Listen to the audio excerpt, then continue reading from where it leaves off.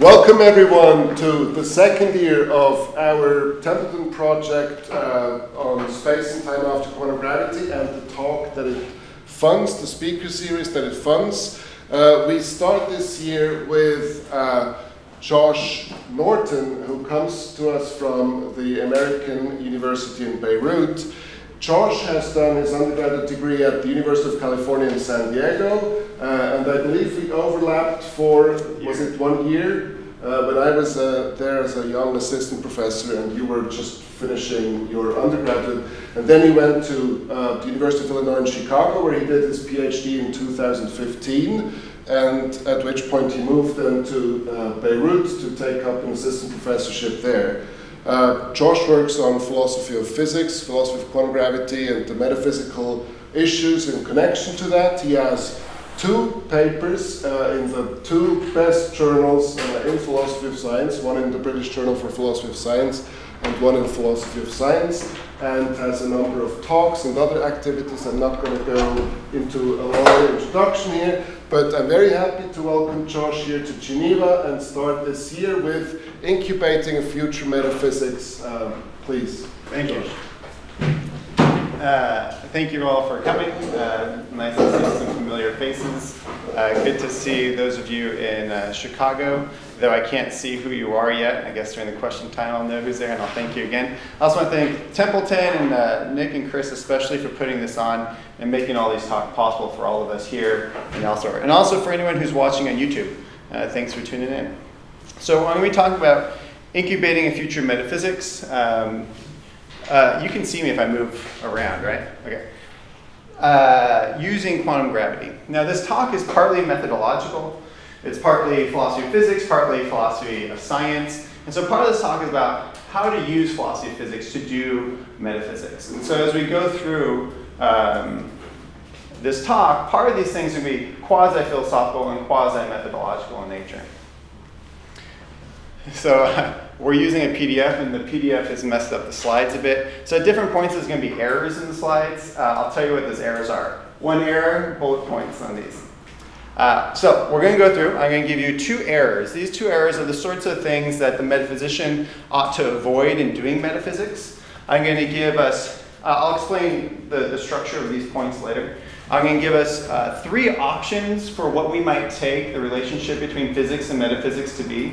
I'm providing a sort of methodology for how we can use philosophy of physics to do metaphysics, but then that assumes, presumably, some relationship between physics and metaphysics. So I'm going to talk about 3 options for what that relationship might be.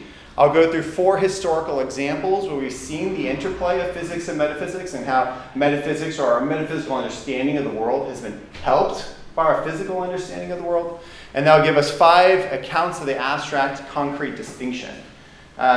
This is the point where the paper is going to turn from a sort of historical analysis and one in which I'm arguing for a connection between physics and metaphysics. In the second half, I'm going to be telling what I take a particular connection to be.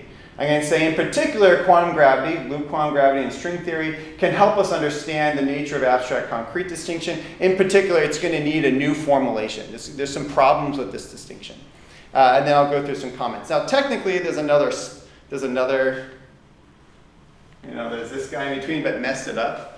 Before it was 2, 3, 4, 5, and so I just left that off. But before doing that, I'm actually going to give us a small overview of loop quantum gravity and string theory before jumping into the 5 accounts of the concrete abstract distinction.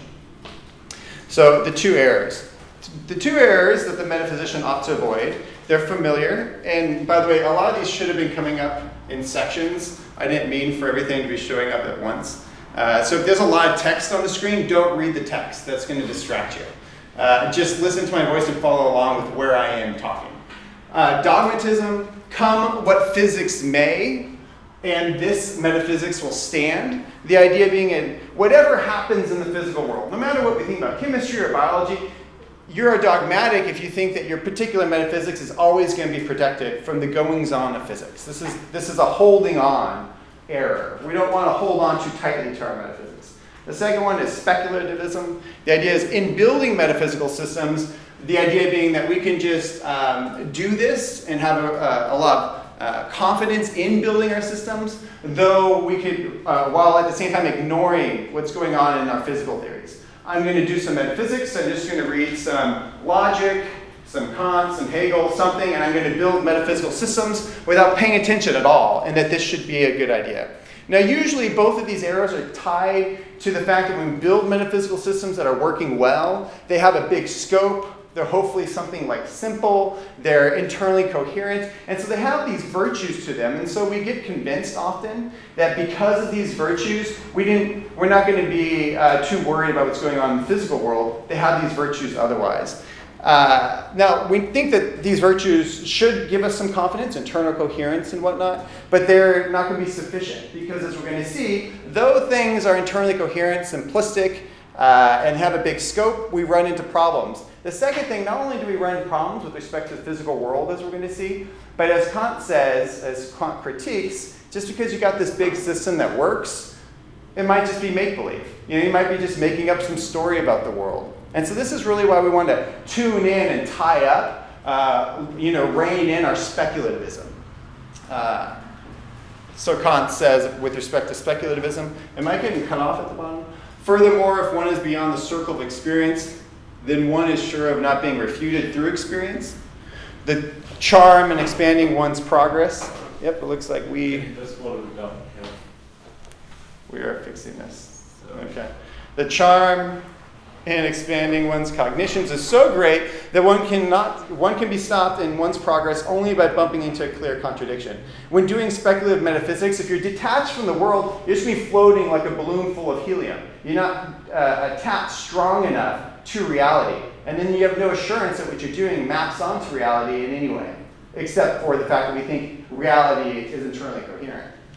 So the claim, these problems, I'm going to go back, the problems of dogmatism and speculative metaphysics are old problems. The question is, how can we use philosophy of physics and quantum gravity in steering the metaphysician through these two horns? Not being dogmatic with respect to the metaphysics we have, and then not being overly speculative in moving forward.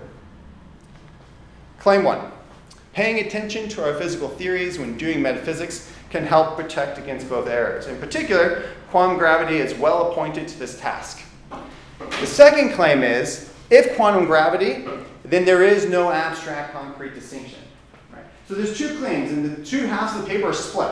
First half of the paper is going to be arguing for this first claim. The second one is going to be arguing for the second. There's no sense in arguing for the second if I can't do the first. The first is, there is a relationship, and the second one is, and here is a particular instance of it. Now, claim 2 is strongly stated. That's actually not what I'm going to be able to argue for. What I will argue for is, if string theory or loop quantum gravity are true, then standard accounts of the abstract concrete distinction do not hold. Still a good claim, not as strong as the first. Now, this is an objection we should all think about. Right? The first objection is, hey, but isn't metaphysics and physics different sorts of things? Doesn't the physical world and the metaphysical world, aren't they separated in some important way? Isn't metaphysics beyond physics? Now, I don't want to answer this question. I don't want to have to take a position on this. The worry is, so instead of assuming some relationship between metaphysics and physics, so this person here is right. If there's no relationship between metaphysics and physics, then how am I going to prove the first claim? The first claim is that physics is going to be useful in building our metaphysics. But if there's no relationship between these two worlds, then how can that be the case? Now, I'm going to say that that claim holds, even if this is correct.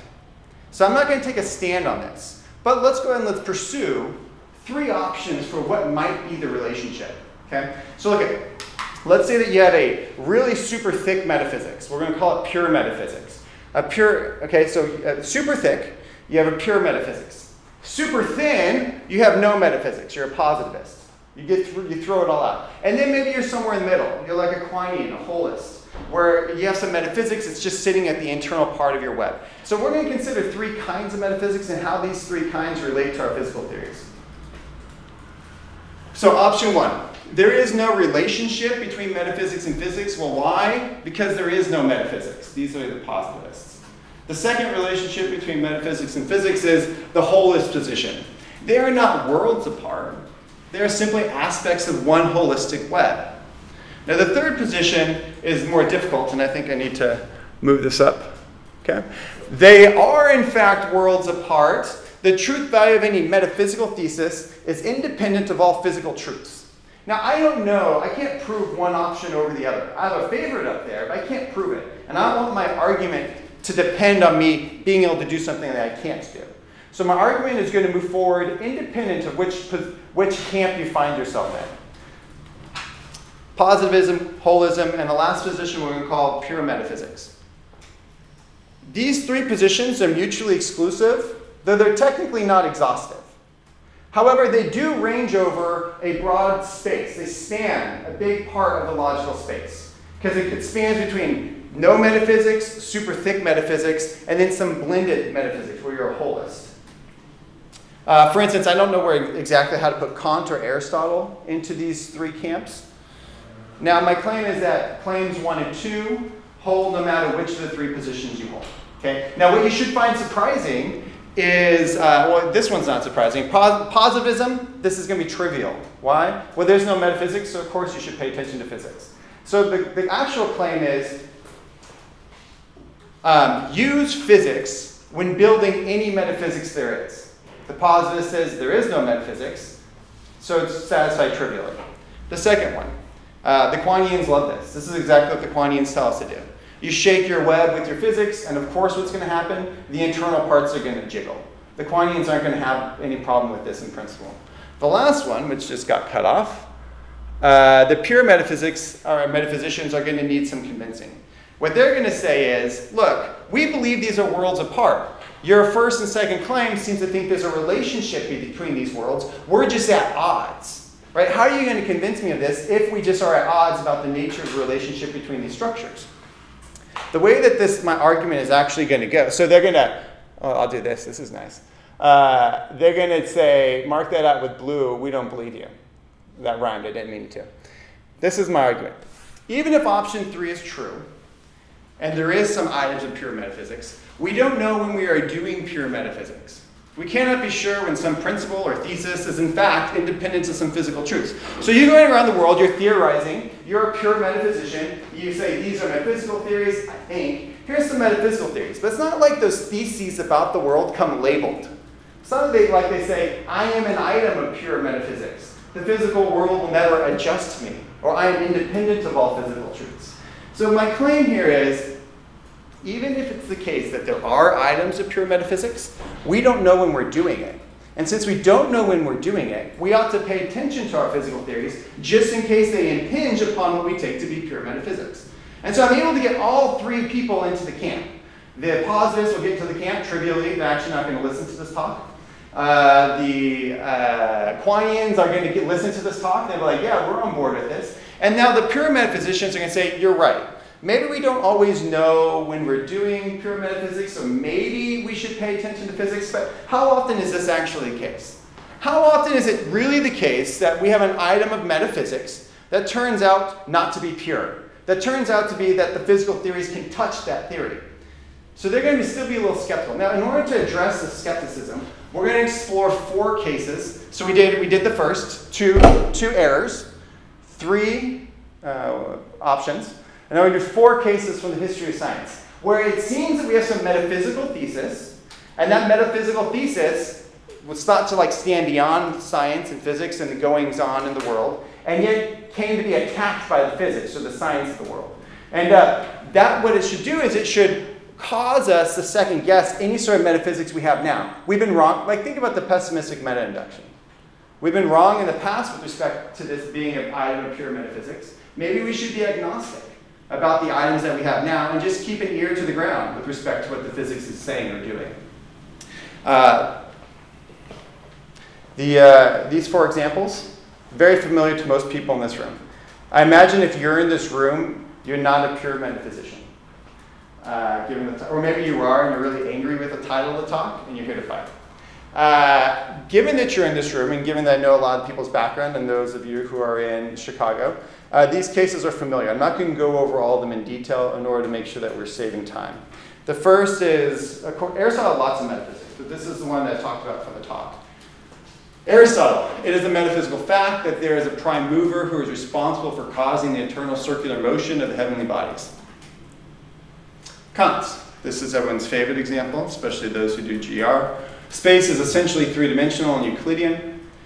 The second, the PII, which is the principle of identity of indiscernibles. Leibniz claimed that this is something like a metaphysical or logical truth. The fourth, future contingents, presentism and non-standard logic.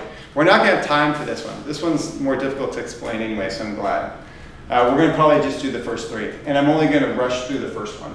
So we're going to talk only in detail about the middle two. So again, these four cases are to convince the pure metaphysician that we've been mistaken in the past, and so we might be mistaken today. This is one of those errors. I don't know. You have to promise people, believe me, they looked pretty on my computer. So the first caveat, each of these cases have textual nuances. You read Kant, it's not like Kant comes out and says this is exactly what I meant. So there's textual nuances in the philosophical texts. There are interpretive uncertainty regarding the physics. It's not like physics says this is how you ought to interpret me. I'm going to try or strive to take the received, the plain, the straightforward readings of both the text and the physics. Of course, this can be debated. I'm not saying there's a conflict because I'm interpreting the theory in some like strange way. I'm interpreting it in a sort of plain Jane way, and there seems to be a conflict. Poor Jane. You can always get out of the sort of four conflicts that I'm giving by doing a modicum of philosophical or hermeneutical gymnastics. You could always pick up some sort of tricky reading, get out of these things. One of those things you can do, oh my goodness, this is so gross looking. I don't even know what's supposed to say down there. One thing that you could do is you could just deny realism. So I'm saying that there's some conflict in the way that the physical world is being described by our theories and the way that with the metaphysics we have. You could always just be an instrumentalist and get out of a lot of these conflicts.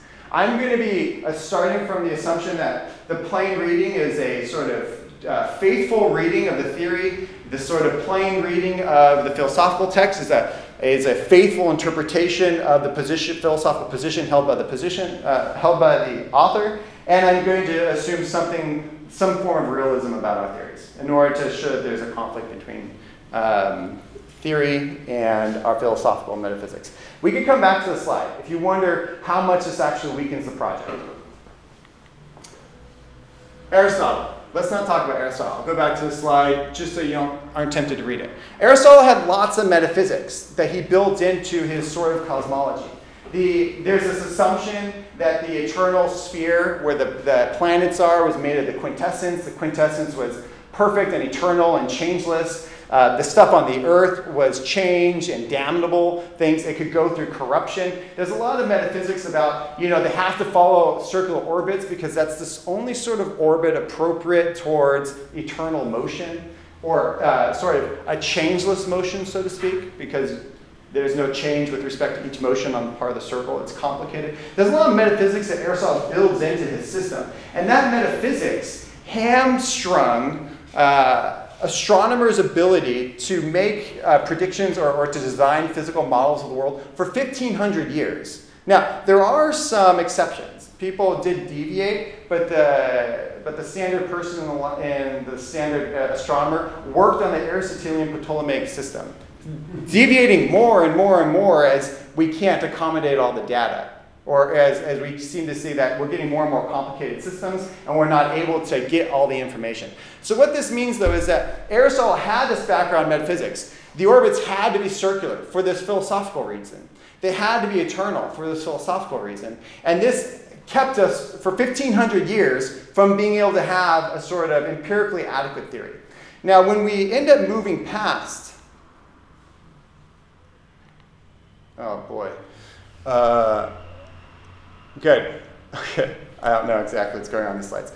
When we end up moving past Aristotle, we don't do it primarily through another metaphysical account. It's not like we say Aristotle is wrong because it's metaphysics. Now, that does happen to a little bit. The medievals end up critiquing Aristotle, but the big reason why we move past Aristotle is because it sucks. It doesn't work, right? It's because of our inability for 1,500 years to come up with an empirically adequate theory that we jettison Aristotle and we just develop new systems. Later on, some metaphysics comes in to fill in gaps, But the primary mover is our 1,500 years failure to accommodate the empirical evidence. So here we have something that looked like some metaphysics.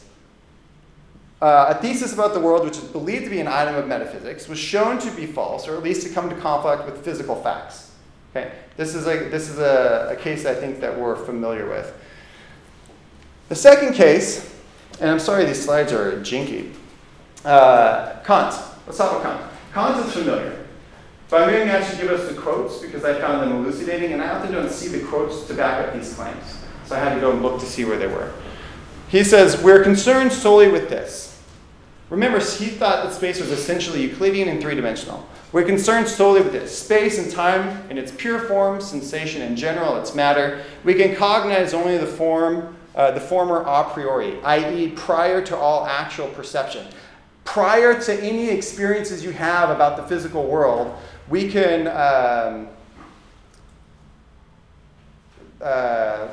we have this knowledge of space and time a priori.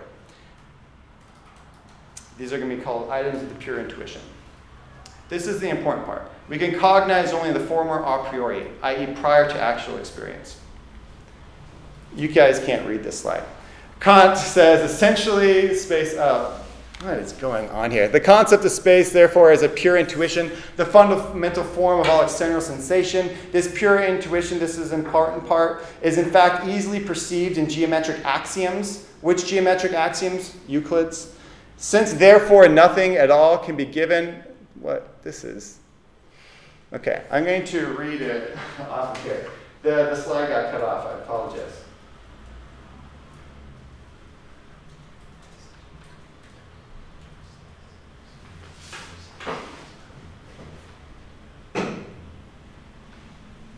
I'm only going to do this for the ones where there are actual quotes that I'm reading. I don't mind missing things otherwise. Skip Kant. You want to skip Kant? Oh, why do you guys want to skip Kant? Well, yeah, it looks like it's messed up on this one too. At any rate, so what ends up going to happening is Kant grounds his notions of why there needs to be three dimensions in Euclidean, or he says basically that all of our perceptions of space and time has to be essentially Euclidean and three-dimensional. Now, from these things, and he doesn't just mean geometry simpliciter in nowadays terms, he means Euclidean geometry in particular. This is all the geometry that there was. Okay, look here. I don't know what's going on. Okay, because of this, Kant says two things. First, he says, because space is Euclidean, between any 2 points of space, there's but one straight line. In space, there are no more than 3 dimensions. Now, we know that in general relativity, now note that this is supposed to be a priori. You're supposed to know all this stuff a priori. In general relativity, we know that between any 2 points in space and time, it's possible that you have more than one quote-unquote straight line passing through. And if string theory is true, space is not 3-dimensional, it's 10-dimensional, or 26-dimensional. Or 109.75 dimensional. Now you might think those first ones make sense, the last one's silly. Why do you think the last one's silly? Because what the hell does a 0.75 dimension stand for, right? But this is the point. We often come to the table with this idea that certain things just don't make sense. But this is the same position that everyone's been in when looking at novel ideas. Everyone says, that's impossible. You know what the Aristotelians thought? It was impossible that the Earth could move. Right? Because everything would just be thrown off the Earth. But the Earth isn't thrown off.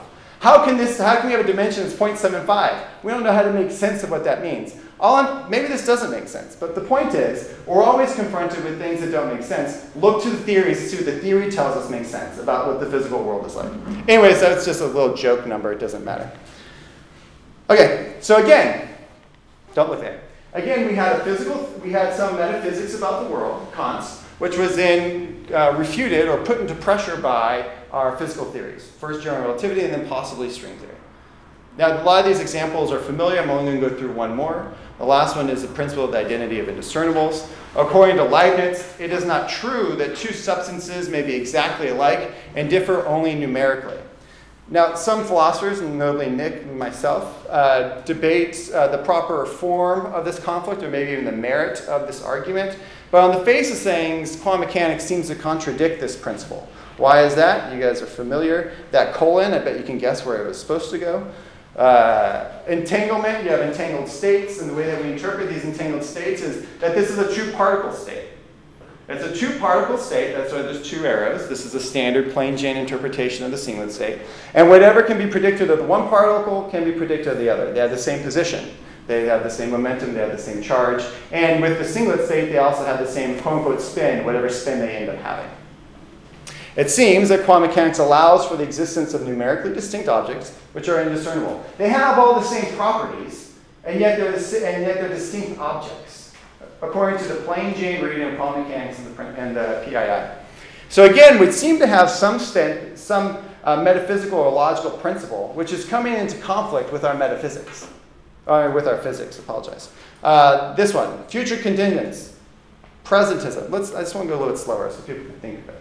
We've gone through two.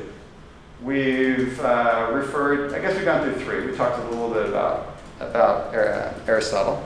And in each case, there's some piece that seems like it's metaphysics and not physics. And we thought that no matter what the physical, come what may in the physics, this is going to be true. No matter how the planets moved around in Aristotle's system, it's going to be the case that they move eternally and in circular orbits. The next one is weird. I'm not going to go through it, but I'll just refer to it. Before we knew general relativity and special relativity, the common assumption about the world is that which exists is that which exists now. The problem is, how then do you understand future contingents? Will there be a sea battle tomorrow?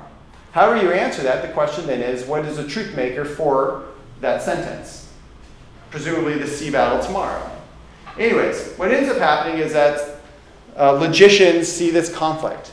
That what exists now, what exists is what exists now. We don't know how to have truth makers about the future without saying that there exist things in the future today. And so they come up with three-value logic to get around this problem. And this is one metaphysics, i.e. this assumption about the sort of what exists now is all that exists. This assumption influences this other assumption about what the truth value for sentences are. Okay, this metaphysics is influencing each other. General relativity and special relativity come in and say, you don't need this first assumption. It's not necessarily true.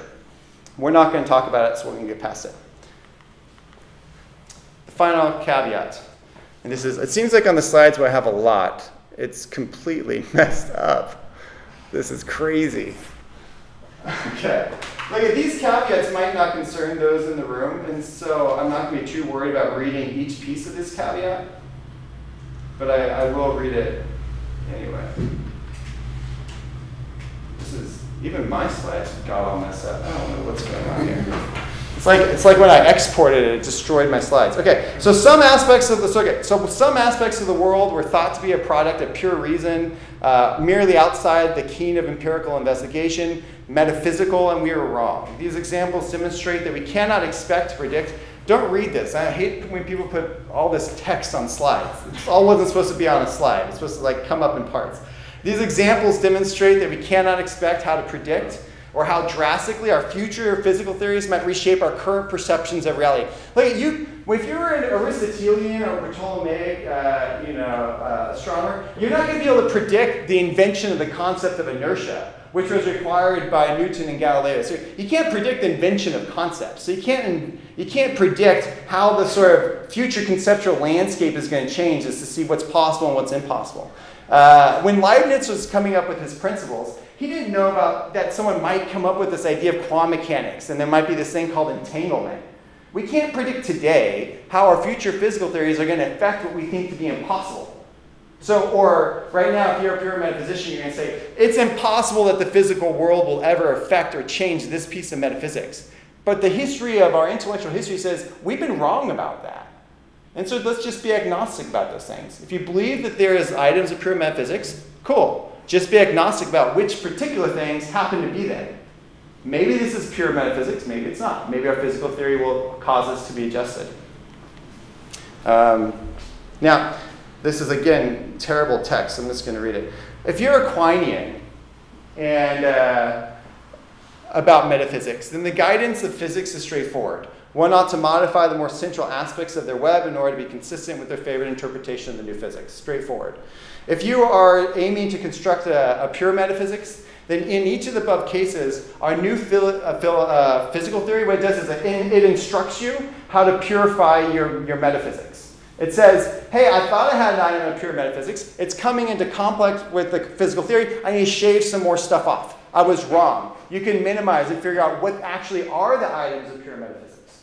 Okay? So in the case of the first one, where you had thought maybe that the world that there's a metaphysical fact that the orbits of the celestial bodies were essentially circular and eternal with general relativity, you say, well, I was wrong about the essential shape or age of the universe. The universe began to exist. So you can shave those parts off of your pure metaphysics and say, that part was actually physics.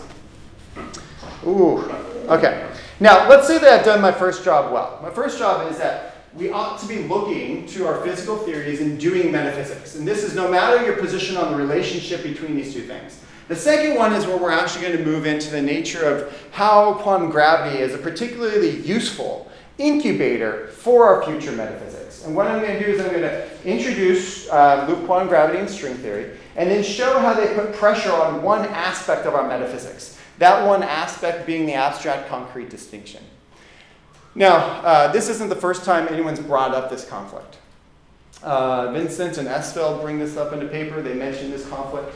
I talked about this in a previous paper. But this is the first time that I've seen the following done. I'm going to go through every account of the abstract concrete distinction that I'm able to find and show how each one of them is a problem. It's not just a problem for some formulations of the distinction. It's a problem for all the formulations that have been proposed. So let's go through it a little bit. Again, this was nicer at another age of its history. In general relativity, we model spacetime by the ordered pair M and G. We all presume, or many of us in this room, maybe not everyone, and I don't know who's in Chicago and who's listening, G represents the metric field and encodes the spatial relationships between objects, right? So G tells me how far away I am from this table. It tells me how my shape is going to change over space and time, right? If I'm like any academic, I'm going to get shorter and wider as I get older in time, and general relativity should predict that. Now in loop quantum gravity, what do? We take the G and we quantize it. Through quantization, G gets replaced by psi G. Psi G are quantum states, and their interpretation is complicated. We can think about them as like quantum geometric or encoding quantum geometrical information. And again, we could talk, I'm not going to go through a lot of details about loop quantum gravity because this is aimed at metaphysicians. The important point is that there are no technically geometric relations in loop quantum gravity. G gets thrown out and gets replaced by psi G. Psi G no longer encodes sort of linear lengths and areas and volumes that G used to encode. There are some relations defined by psi G, but these do not yield a structure which can be standardly identified as a spatiotemporal structure. Wow, these were, you know, this slide was so nice looking when I first read it. So now without G, there are no lengths, areas, or volumes. We got that. So think about the world. Strip the world from lengths, areas, and volumes, shapes as well, kind of angles, I think. And then what I want you to do is also start stripping anything from the world which is dependent upon lengths, areas, or volumes for its definition, or if it's dependent upon those things. So velocity, for instance, which is kind of hard to see, it requires that things are actually changing spatially over time. There is no change, there aren't lengths or times, so there's no velocity. There's no momentum for an obvious reason. Your Coulomb force is dependent upon an r squared. Technically, there aren't any r squareds. There's no radial lengths between objects.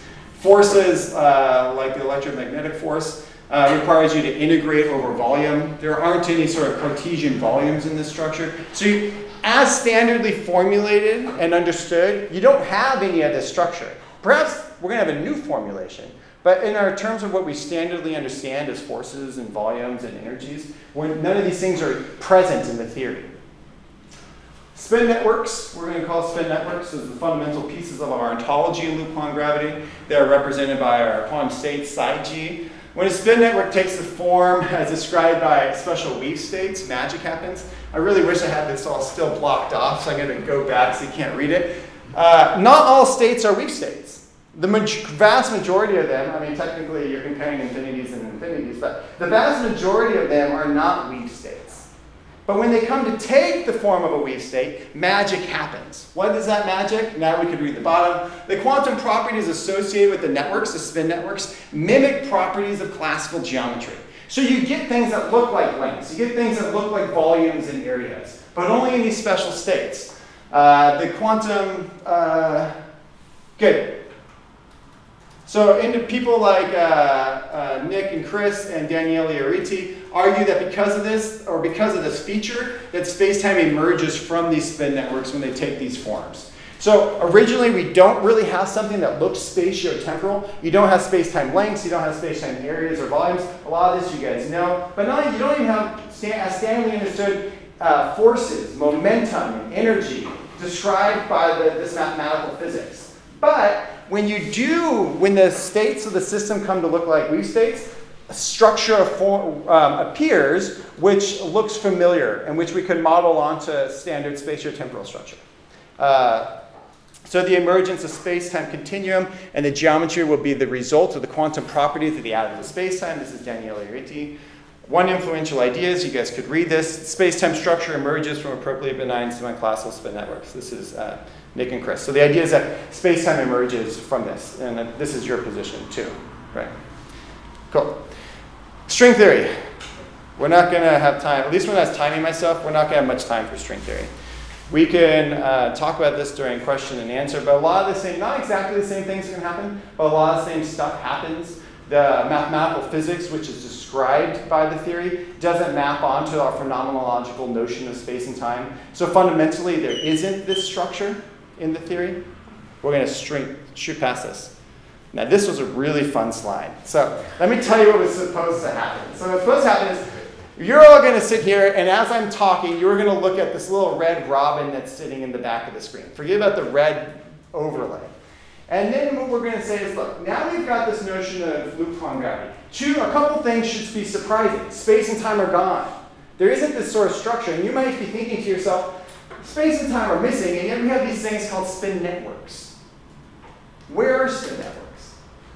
Like, where do they exist in? How do we think about the ontology of spin networks when there isn't this standard notion of space, lengths and areas and volumes and places and locations? And you're going to start worrying about the abstract concrete distinction. Usually we distinguish abstract and concrete objects using structure like spacetime. And so the goal of this section is we want to save the red robin, who is supposed to be sitting on the screen looking at you with nothing overlaying it. We want to save the...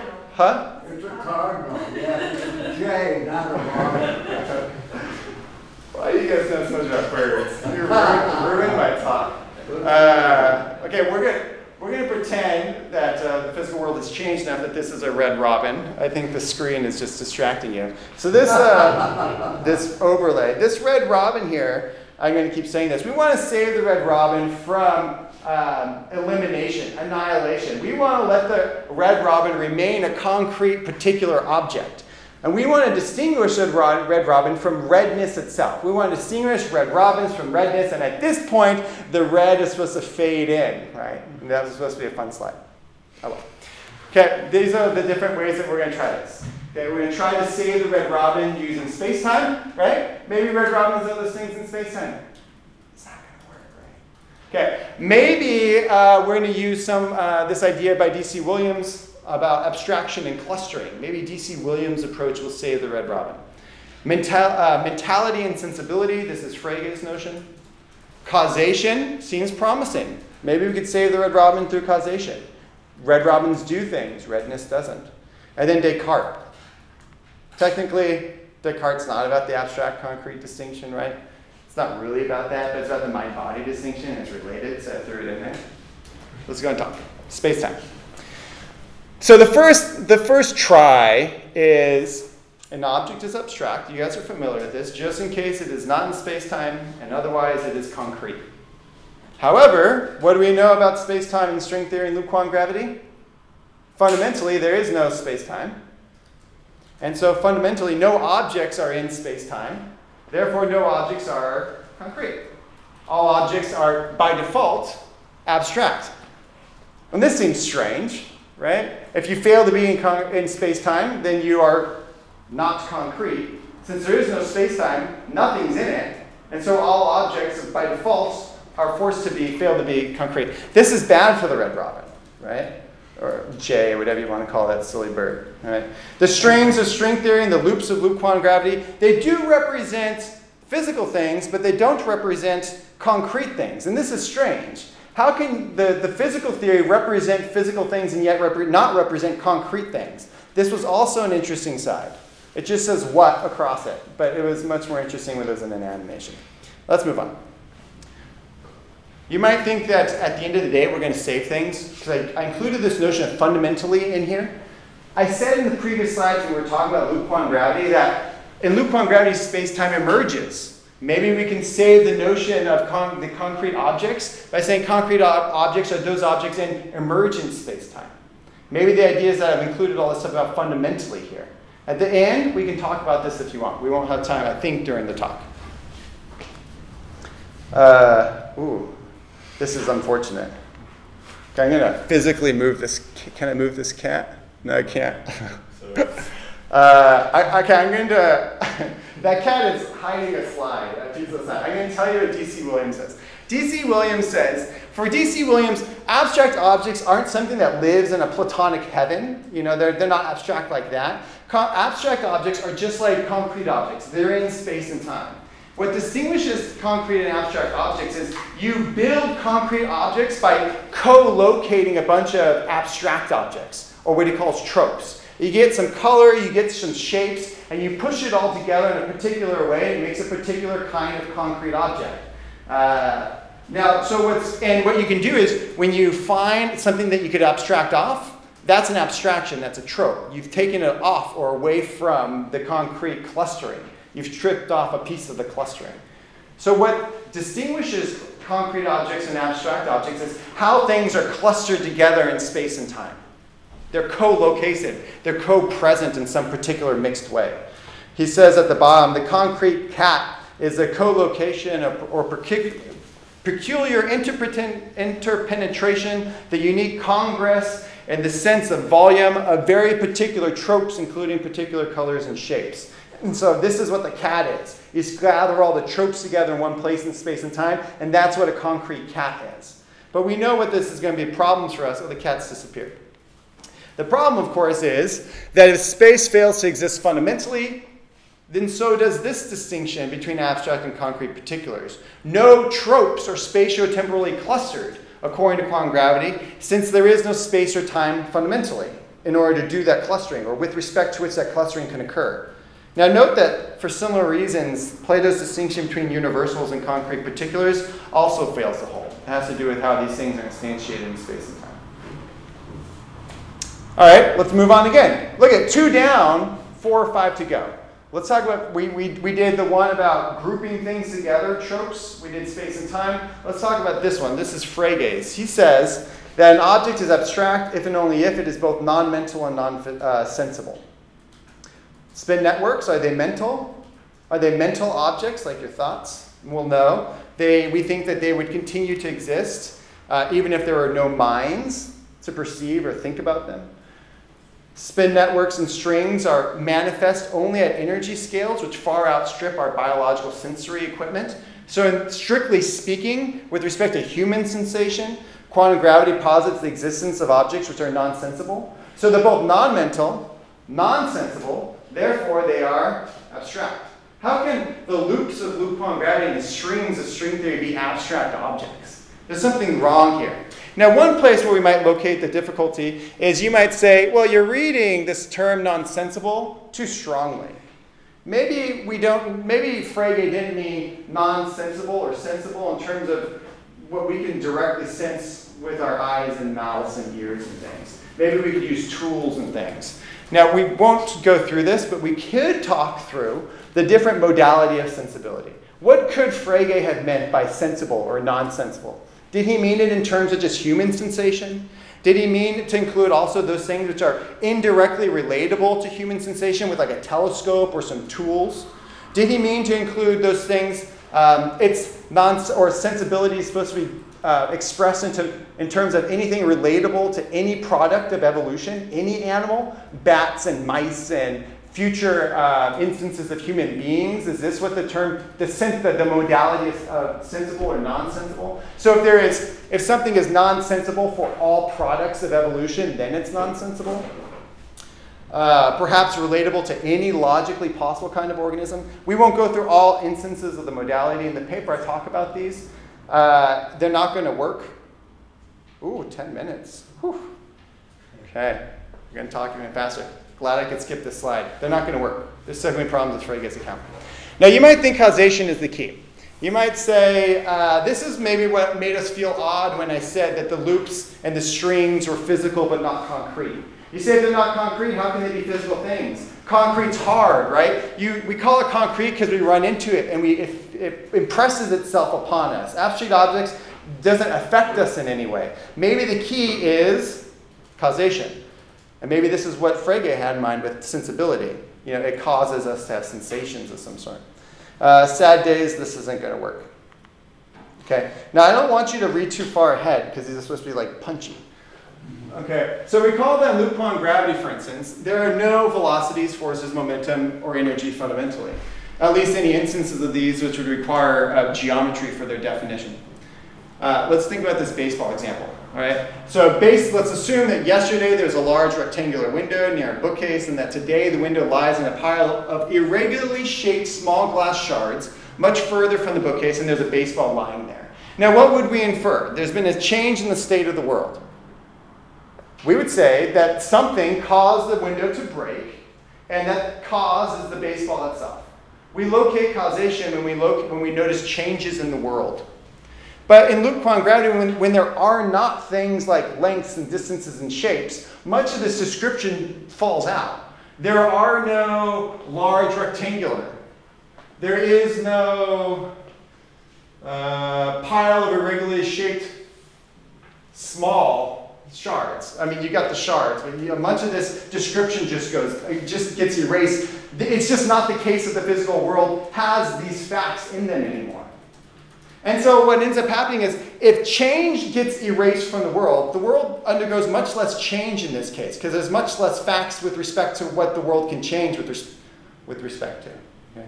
If change is missing from the world, then a lot of the sources of places where causes are entering into the world change or go missing. Causes do stuff. They make changes in the world, or at least our common notion of causes. The sort of causation that we want for the red robin not to get reduced to redness, the red robin needs to eat worms and fly from tree to tree. Eating worms and flying from tree to tree isn't possible if there are not spatial lengths and distances for the red robin to go to. Open its mouth and close and eat and digest. But things are even worse than for loop quantum gravity, in particular, for the following reason. Again, you guys are going to read ahead, and it's going to be sad. So don't read ahead. Okay, so it's even worse. In loop quantum gravity, the theory suffers from the problem of time. I'm just going to talk about this, and I'm not actually going to go through all the slides, so just stay with me. There is a variable t in the theory. The question is, how do we interpret the variable t? You could say t represents time. If t represents time, if you say t doesn't represent time, then there is no time in our theory. T is the only object which can play or which is putatively supposed to be time. Time shows up, it's one of our coordinates, it should be this t variable. So if you say that's not time, well then time's just missing from the theory because you're not going to interpret it that way. If there is no time in the theory, then in that description with the window, it said yesterday the window was like this, today the window is like this, there's a change over time. Technically, you don't have these descriptions of one time and another time. It gets a little bit more complicated when we do the next part. If you think this t variable should represent time, the theory says that the dynamics of psi g is frozen with respect to that t. If you say that t is time, well then psi g is claimed to be frozen with respect to it. This is the problem of time. But psi g, which encodes your quantum geometry, it gets coupled to your matter and energy fields. And so if psi g is frozen, your matter and energy fields are going to be frozen. And so if there's no change in psi g over time, then there can't be any change in how matter and energy are represented in the world. So if matter and energy aren't changing over time, then there actually just is no change in the world, period. Matter and energy just aren't doing anything. So if there's no change in the world, then in what sense are there causes in the world? In what sense can we save the red robin from redness by saying the red robin causes stuff to happen? The red robin can't do that. There aren't causes for it to do, or use, or utilize, or have, powers to have. There's an object lurking about. I don't know why this slide worked better. If you found the objection, you get a prize. I'll give you all prizes. Abstruse metaphysical causes, sans time, aren't going to help distinguish red robins from redness. There might still be causes in the world. Perhaps God upholds or causes the existence of reality every moment, moment by moment. This sort of abstract or abstruse notion of cause works even if the universe is frozen. God would just uphold or cause the existence of the world, a frozen world over time. This isn't going to help the red robin, though. These sort of strange background metaphysical causes that don't require time, it's not going to help the red robin, which requires causation and time. The red robin needs to go out and do stuff. Okay, Descartes. The primary attribute of body is extension. Now, we don't need to actually say much about this. We know what happens to extension, right?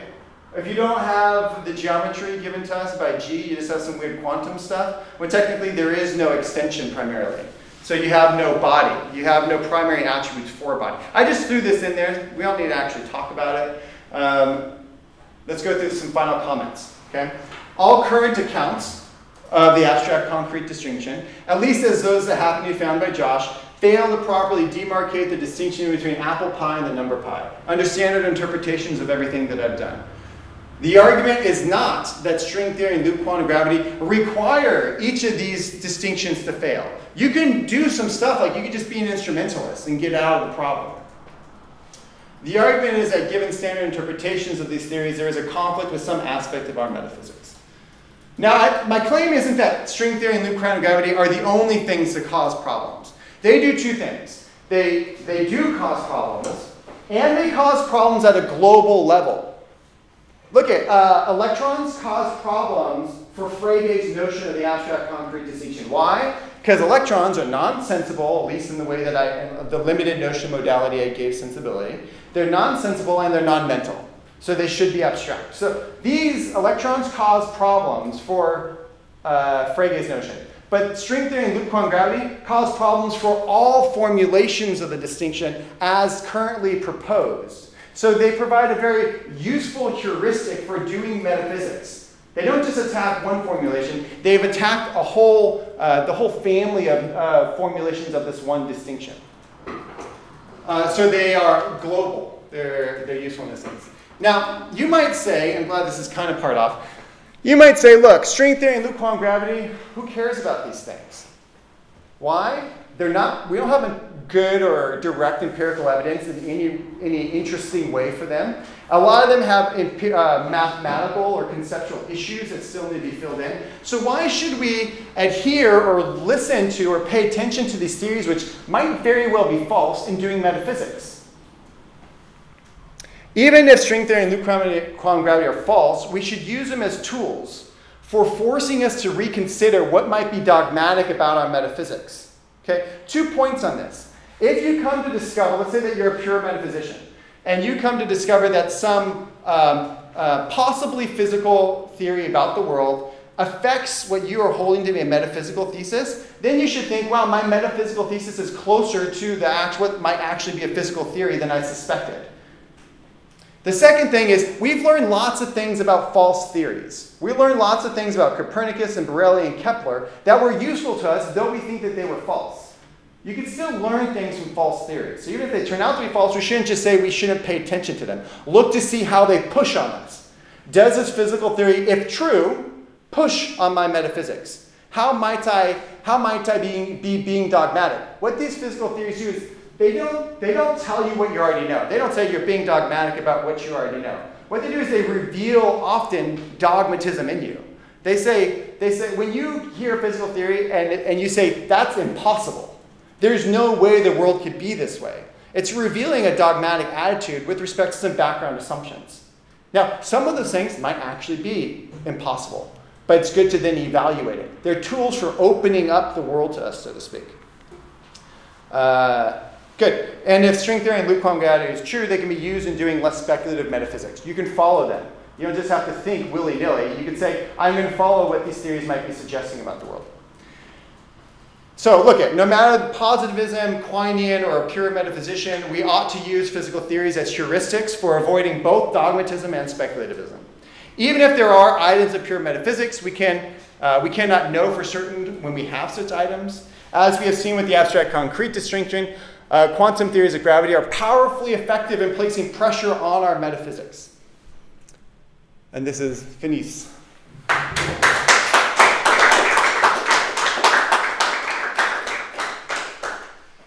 So are we going to put Chicago on the screen now?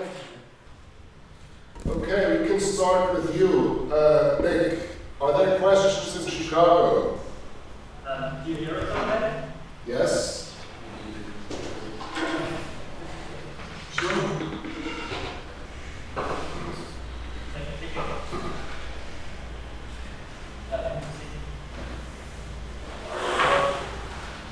So is it Tom happy? It's it's like It's kind of hard to hear you, John. Can we make it a little bit louder? Sorry, John, give us a second. yeah. Give me a second. Welcome to Chicago, Tom. Thank you. Okay, wait, switch it over. Yeah. Okay, you can hear me? Looks like we've got good volume here. Yes. Okay. Yeah, okay, so yeah, thanks for inviting me to talk. I was definitely on board with the majority of your argument, and I thought that the first part was very nicely done, bringing any metaphysical claim under suspicion of coming into conflict with future physics. That's very nice. What I found a little worried about the last part is whether or not quantum gravity is necessary for a lot of these moves, and whether the problems maybe are coming in just at the level of quantum mechanics, and then you're just adding some extra trouble. And the way that people tend to resolve these problems when it comes to quantum mechanics is picking an interpretation, and presumably that's something that one will have to do with quantum gravity since it's going to be a quantum theory. So if I could just say in a bit more detail what I mean. It seems to me that the bare formalism of quantum mechanics is going to fail to make sense of I think all 5 of your accounts as abstract and concrete. So the first one seems to be concrete if the object is in space-time. Well, I mean, there's a lot of debate about whether a wave function can properly be said to be in space-time. The second one, concrete objects are co-located tropes. Well, there's a whole problem of localization in quantum theory. It's very hard to get things to stay in one place without infinite potentials. So on and so forth. So I think you can make a case in each of those. But one thing you might say in favour of just taking the wave function and trying to interpret it, the approach of David Wallace, so that Dennett's, that objects are real patterns, and Wallace says, well, a cat, this is what made me think of it, a cat is a dynamical pattern, it's a pattern in the universal wave function. So then that would give you an abstract concrete distinction where the cat is that pattern considered in the abstract, and concrete cat is that pattern where it is instantiated in the actual wave function of the universe. And that seems like an account that would be fairly easy to report over to loop quantum gravity, perhaps, or might give one some ideas. So I guess my question is, what do you think of all that? Yeah. Before you answer, can you just adjust the camera? We have sort of like a really nice picture of the tables at the moment. Josh is kind of blurring in the background. I could hold it. I could. Can you put it up there again so that it's kind of a distant view from? I mean, I could stand here. No, I think it's very lovely. Way back. Perfect. I understand that camera there is great. Tom, thank you. So a couple of things is, I said loop quantum gravity and quantum gravity in general are not the only things that put pressure on our distinctions. The one claim that I had is that one, they do so, and so we should utilize them. My claim is not that quantum gravity is the only incubator. You could also use some instances in normal quantum mechanics as an incubator as well. But I think that quantum gravity is a particularly useful kind of incubator because it does all this stuff. It attacks all these things globally.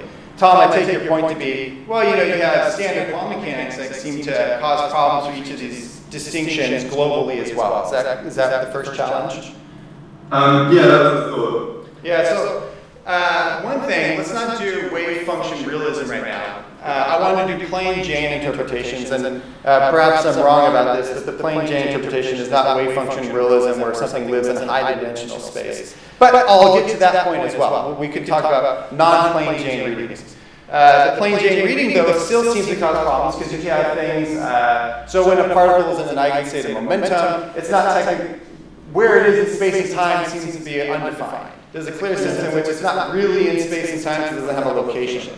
Now, people have posited how to save this is by in terms of saying, well, we're going to save it not in terms of being in space and time, but being able in space and time. So they are beables. So they are able to be in space and time. So one might think there's an easy way out with respect to quantum particles because while they might not have a well-defined location now, we know how to very easily give them a well-defined location. So they can stay concrete in that sense. In a sense, they're modally related to space and time in the right way.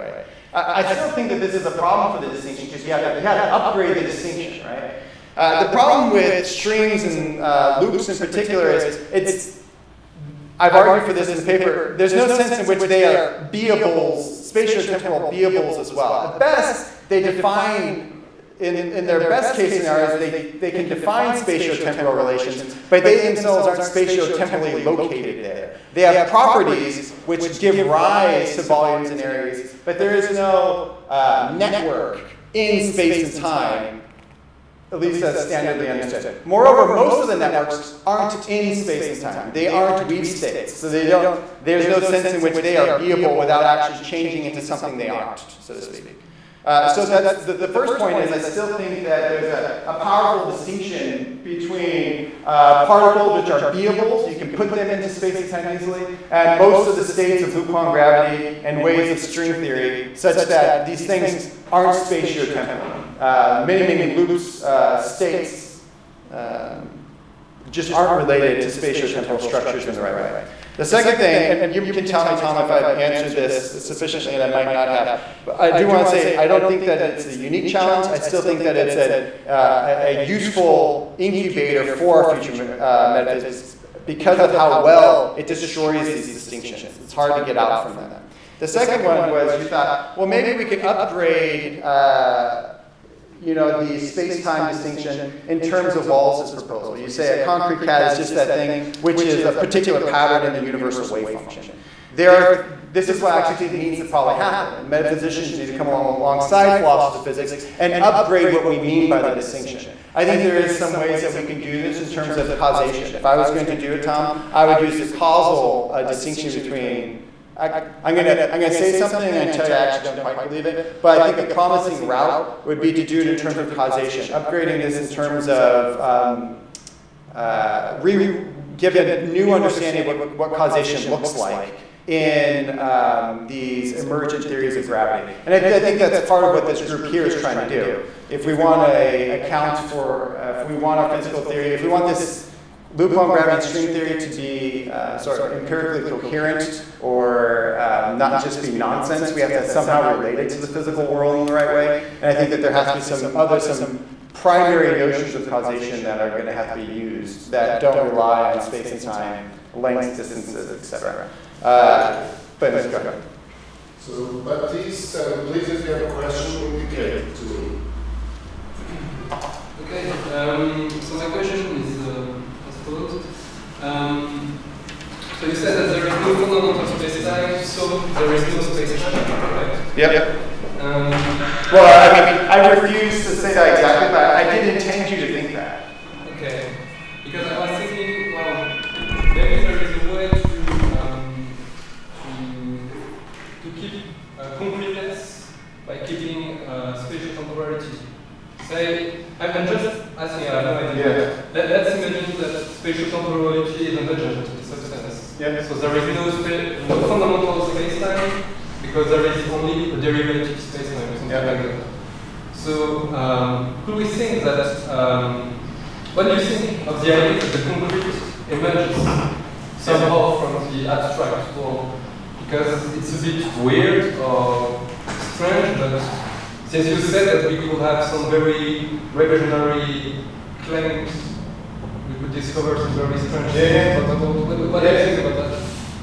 Yeah, so the first thing I'll say is, you didn't say this, but one idea that I thought of, and I think I've talked about this in some short conversations with Nick and Chris, is, at least with Nick for sure, is whether or not we can save the complete notion. So you had this idea of emerging concrete from the abstract. Let's just say, what if we can just save concrete objects, because concrete objects are just those things in emergent space-time. So when we, now in order to answer, I don't think this is going to work. Oh man, you can't see it. I had this fun slide where I jumped to the next one, and Arnold Schwarzenegger, Sylvester Stallone, has this box that he's talking about this question.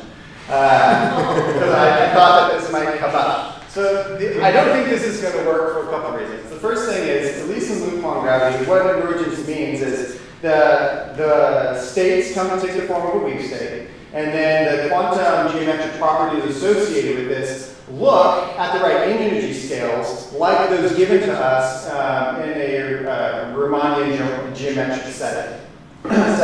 So the idea is, look, we've got this form, this expression. The first term looks like a Riemannian area, or Riemannian volume, and then there are these other terms. But if we don't look at high energies, we're not going to see those terms. We're not going to see the deviation away from the classical structure. So there's a sense in which at that classical level where you and I all live, when the states of the system come to take weak states, which they don't always do, the world will look as though there is a classical geometric structure. And so one wonders, well, if space and time emerges in this way, maybe that's where concrete objects are. But the thing is, at the right energy scales, what that means is if you were to probe the system with more energy, that the quantumness of the geometry would show up again. It's not like it ever disappeared. It's just that we don't have empirical access to it. And so the claim is that the claim is space-time emerges at the classical regime, but if you were to probe it with higher energies, you would see the quantum effects. Then the question is it the case that at some energy scales the table is concrete, but if you probe it a little bit more, it also become abstract? You know, because now the quantum geometry is there and you don't have the sort of spatiotemporal structure that we thought. And so this is the worry that I have, is if you do this, you're tying concrete objects to an energy scale. Which means if you probe it, more concrete objects will disappear. But presumably, if it's a concrete or an abstract object, it's just independent of the tools by which we use to probe the world. Presumably, a concrete object just is, independent of what energy scales humans can sense at. Presumably. If you want to, now, it might be the case that we just need to update our account of what the abstract concrete distinction amounts to. And maybe this is it. We have a deflated notion of that distinction. And maybe in that case, it really does just they are abstract at that lower level, and all we mean by concrete objects is when something looks concrete with respect to or acts in a concrete way. So we have this sort of functionalist understanding of concrete objects. But then what we've done, we just upgraded what we mean by that distinction, and you're playing the game that I think metaphysicians should do. We should play the game. So yeah, there's a way to bring about it. It doesn't tie into my own intuitions about what this distinction should be, but but there's some options open to us. Right? That's how we do that. No, thank you. I like that question. Karen. So I suppose I'm, a person who's fighting against you on number 3 on the first slide. I've got very thick kind of understanding of metaphysics. I feel like you've just given me a reason to be dogmatic and to kind of not look to the physics because it keeps revising itself and changing its concepts. Yeah. So why wouldn't I just go off and... Yeah. And so I would say, well, let's not look at the quantum gravity, let's just look at our intellectual history. You, pure metaphysician, keeps getting beat up. You keep thinking you have these items of pure metaphysics, and you keep being wrong with respect to those items. What I want you to do, but even according to metaphysicians now don't believe that the eternal shape of the universe, the orbits are circular essentially. And so they themselves have upgraded their metaphysics over time. And so the question is, pure metaphysics puts themselves in a position, not that they should reject the physics, because the physics they agree has been helpful to them. They no longer believe in the eternal shape of celestial orbits. What they should do is they should move closer into the quantum camp. At least, maybe not in an ontological sense, at least with respect to what they have epistemic access to. I don't know which parts are actually going to be pure. I'm going to put them at the center of my web. I'm going to look to physics and see what doesn't jiggle over time. And I'm going to keep saying, my confidence that these are pure items in metaphysics, I have confidence I'm going to put them into the center of the web, so I don't think they're going to jiggle much. And I'm just going to hold them provisionally. So I'm going to say that the history, the intellectual history, forget quantum gravity and whatnot, the intellectual history of pure metaphysics should push you away from being dogmatic into a more so a holistic, at least for practical purposes, framework of looking at the relationship. So that's what I would say. It's not quantum gravity that's causing problems, it's the whole intellectual history that's causing problems. So I have a question that follows up a little bit on that. So in a way, I think I've made claims as 3 different levels of generality that one could resist. So the sort of the most universal claim was the claim about the 3 options you put on the table, the 3 different stances in metaphysics one could take, and how they all have to feel the heat of the physics one way or another, or have to, admit the claims eventually that they put up. And then the second level was, okay, to illustrate that, let's look at one more concrete example, the example of the distinction between abstracta and concreta, and see how that fares in taking different stances, I guess, and then responding to quantum gravity in particular. And then at the more local level, you have the particular ways of making that distinction and how each one of them runs into trouble. So I have questions about each of these 3 levels, but maybe I start at the top level and defer the rest for dinner. So suppose I'm a person in camp 3, the pure metaphysics camp, as you called it, and maybe I'm not kind of motivated by the fact that physics keeps changing, that I don't need to pay attention, but maybe I have even more principled reasons to think that I don't need to pay attention. Maybe I'm really a metaphysician and I truly believe there's no relation between my sort of enterprise and what the people in the physics department do. And what, so they have their empirical methods, they go into tests and experiments and observations, but me as a metaphysician in the philosophy department, I don't think I need to do any of that. My methods are purely a priori, and what I am in the business of discovering are necessary truths of the most fundamental level of reality of our world. Stuff that physics never gets at in principle. So whatever I do, and whatever they do in particular, it's not going to affect me, because my methods yield necessarily true, knowledge. The knowledge claims I'm making are necessary. They're found a priori, and so I'm not going to change. Whatever they tell me, I'm not going to change. Yeah. You're the ideal pure metaphysician that I'm thinking about, right? Exactly. So how could somebody like that, be impressed by what you said? Well, I hope by my jolly disposition. I'm sure they would be with that. Yeah. What about the arguments?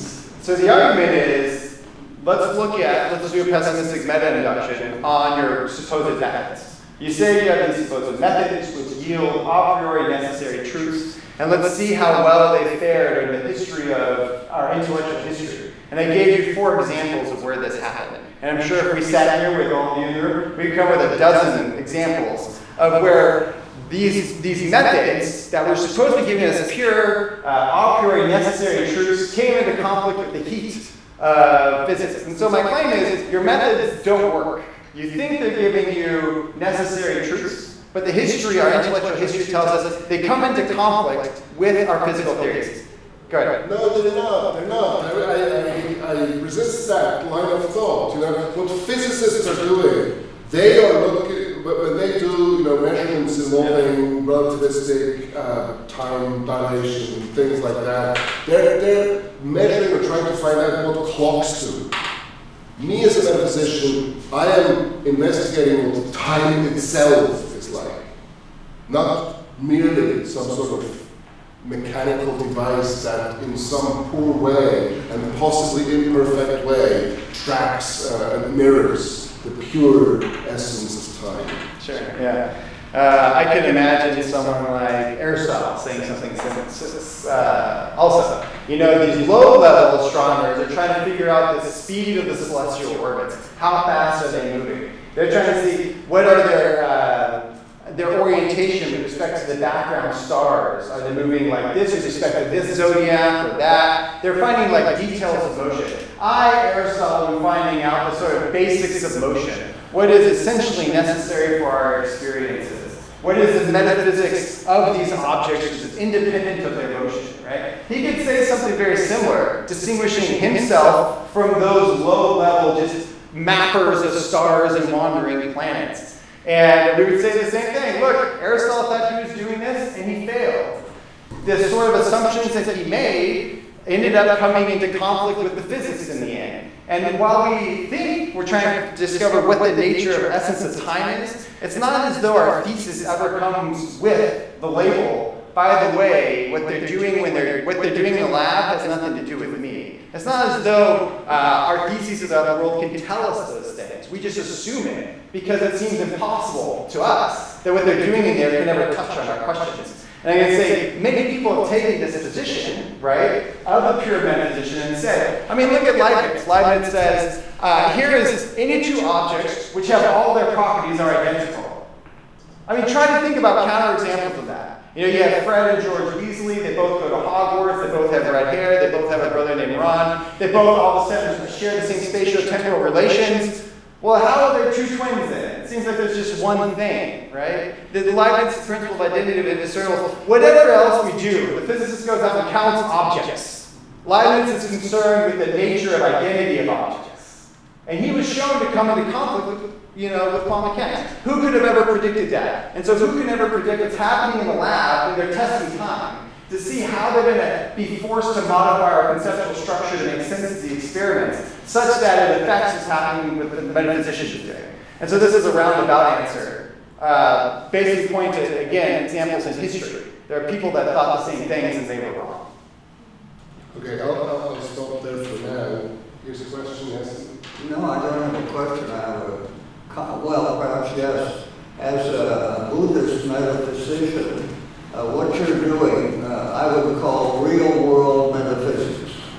And perhaps as you started correcting an error, I'll start correcting an error you may have. And that is that Buddhism says that everything is an illusion. That's not at all true. Buddhism says that the real world exists, and it is as it appears to be, and but every possible idea we have about that reality is must remain purely speculative, because there everything is an illusion, and the idea of finding truth, an absolute truth, is impossible because we have no direct experience with the real world. It all comes through this filter of our illusions about it.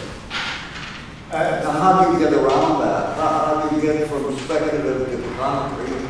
Well, this this I'm not going to be able to answer it completely, but this has an intellectual history and analytic philosophy as well. So Kant thought you couldn't get to the noumena, the actual nature of the objects themselves, and so you have to stop sometimes short. The Quinian doesn't think we ever get to absolute objective truth about the world, the holistic, the middle position. All you build is a system of conceptual relations that are effective in getting you around the world, but there's no claim that there aren't competing systems that are doing equally well.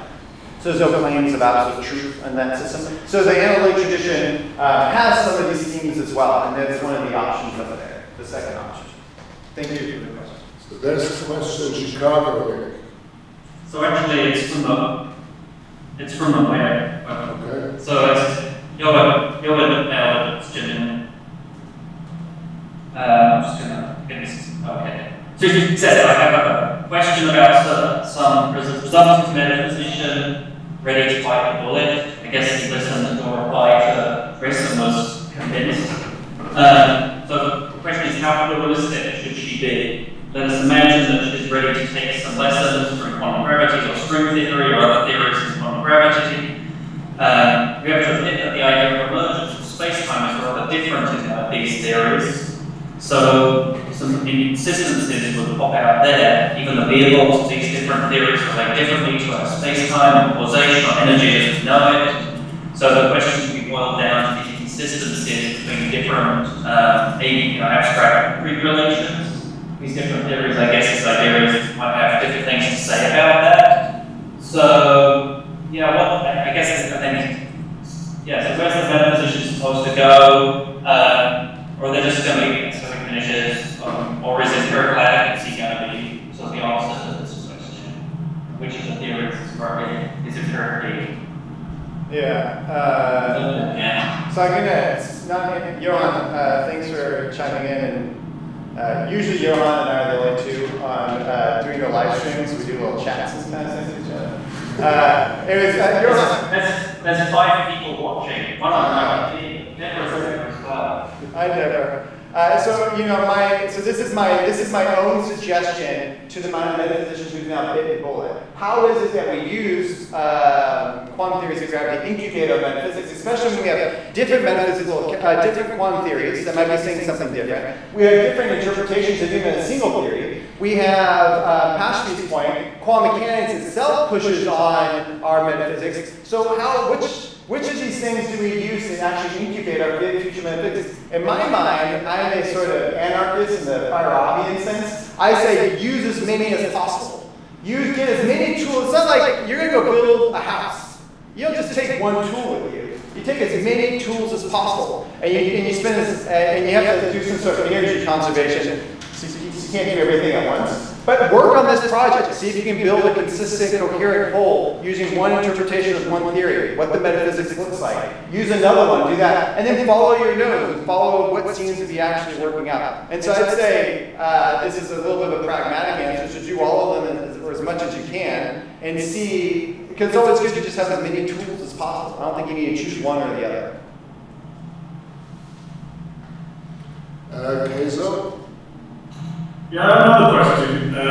So I was starting thinking about this. Okay, there is some weird feeling. Okay, we hear you fine.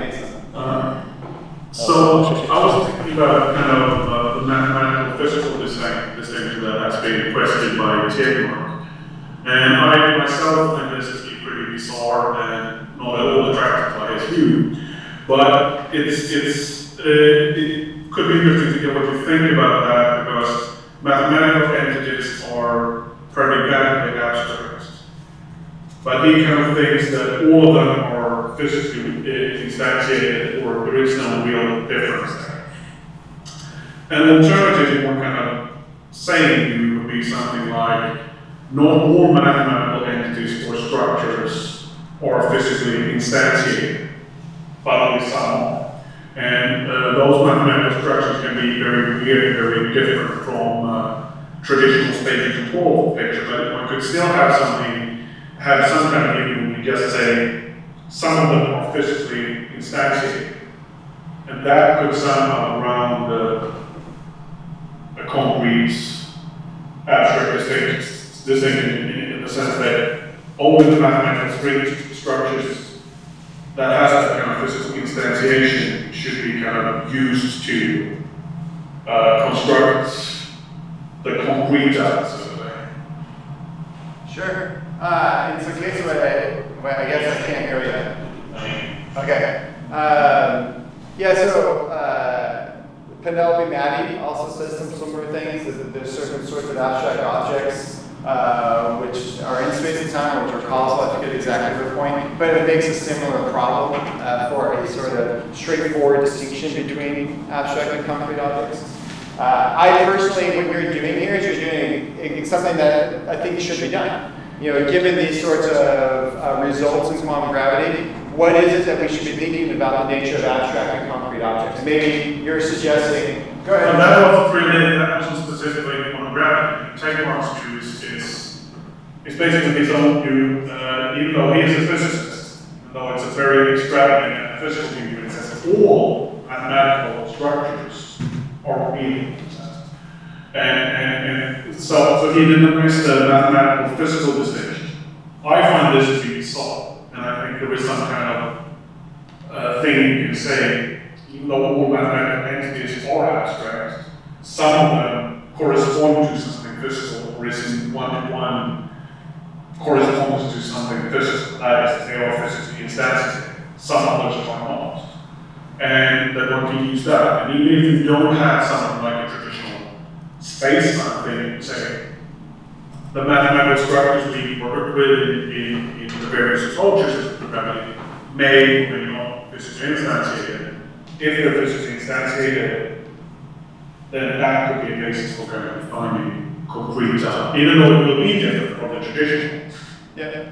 Okay, I think I understood your comment, and I think that I don't have anything in principle disagreeing with that this is a possible way that one might go taking Tegmark's view in the context of space and time not being fundamental. I don't have anything to add to it other than that I think that this is good to do. This is a way that you're inclined to read Tegmark less crazily.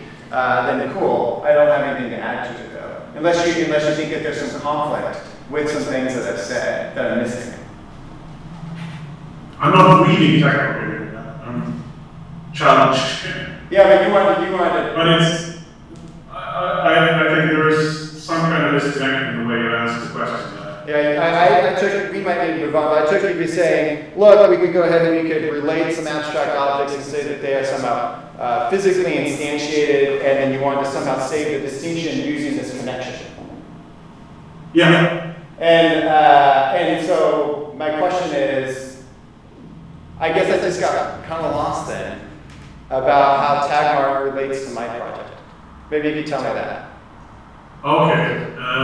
But maybe he doesn't really relate to the project. It's just that his view is he denies the physical mathematical distinction. Yep. And of course, the mathematical is very back and forth, that's abstract. Yep.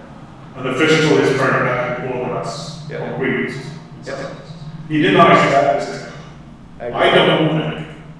But I think one could say this kind of abstract and concrete by thinking of physical instantiation. Either that can be given a more elaborate story about that he means that it's kind of relevant. I'm not sure that is possible. It might be best we could do thinking of that as kind of imminent, that the physical instantiation. And it's not exactly the same you're talking about, it's kind of related to this abstract. I don't know whether this is helpful, but I take cases to be making the point that here's somebody who denies the distinction between abstract and concrete objects. Here's one response one would have to this person. And now it seems as if something along the same lines might be a response to you, who in a way may not in principle deny the distinction, but come up with some sort of problem. So the question is whether some notion of physical instantiation, perhaps, or something like that, some thought along these lines, might introduce a way to make that distinction. I mean, that's how I understand Caso's question. Is that fair, Caso? That's fair. Okay. No, I totally agree there. Yeah, I think a similar thing can be done there. I think that it would be done in terms of causation, like I said before. Those things which end up being causal, or however it is we end up thinking about causation. But I think that that's fine. I think that one could end up doing that. All right. Any short, urgent questions? Yes, wouldn't that reduce some parts of mathematics to speculative metaphysics that was not very truths? Queso's project? Do you want to ask Queso?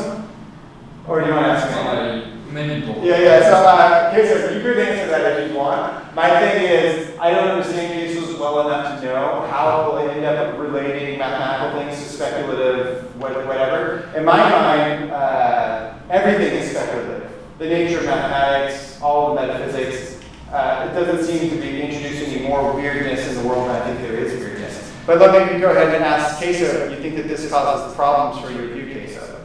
I didn't quite hear what you said. So if it's going to reduce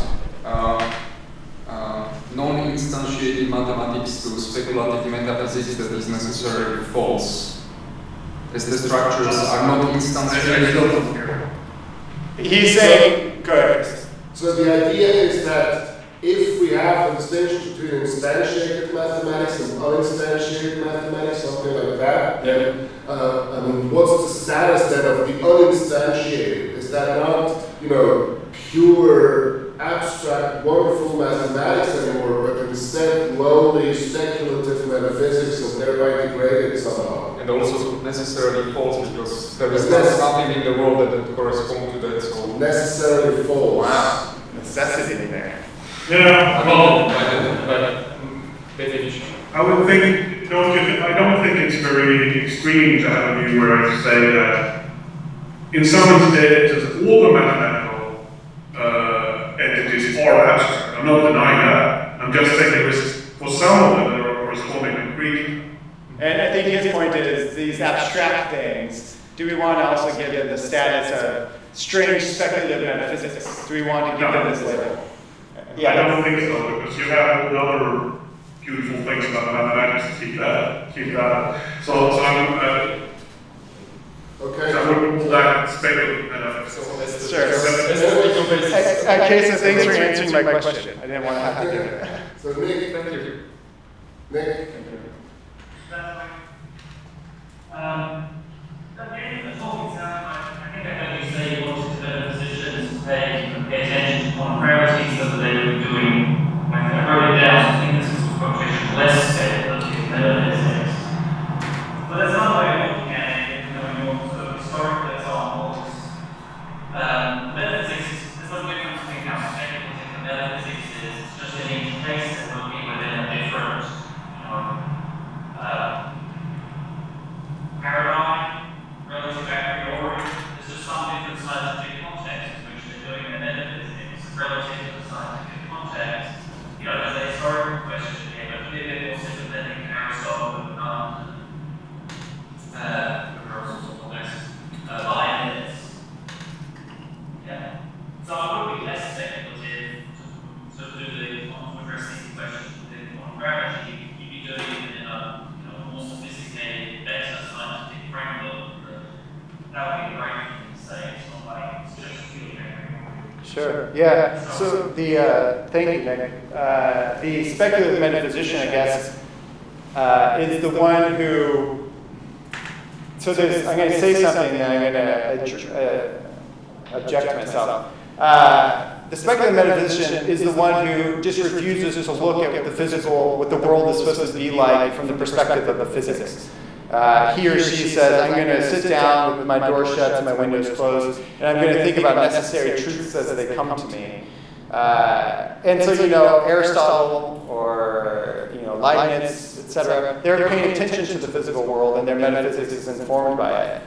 I take it to be saying, well, they'd be less speculative if they were paying attention to modern physics, and that's not my point. I don't take Leibniz to be a speculative metaphysician or necessarily Aristotle from being a speculative metaphysician. I'm taking someone that Chris was representing earlier in the day where he thinks no matter what happens in the physical world, I can do metaphysics, come what physics may. I'm addressing this person as the, of course he's parodying, I'm addressing this as the metaphysical speculativist. Now, the objection to myself is none of us actually sit in a physics vacuum. None of us actually shut the door and close the window. Our whole upbringing and the way that we conceive the world is informed by the physical education we're given. And so I take it to be the case, I take your point to be right, there actually is no pure speculative metaphysician. And that point I'm happy with. Okay. Nick, did I get you your point? Yeah, I was going to follow up with your objection as well. Thank you. You trained me well. Okay, I think we have to end here on this note. So please join me in thanking Josh again, and thank you people in Chicago.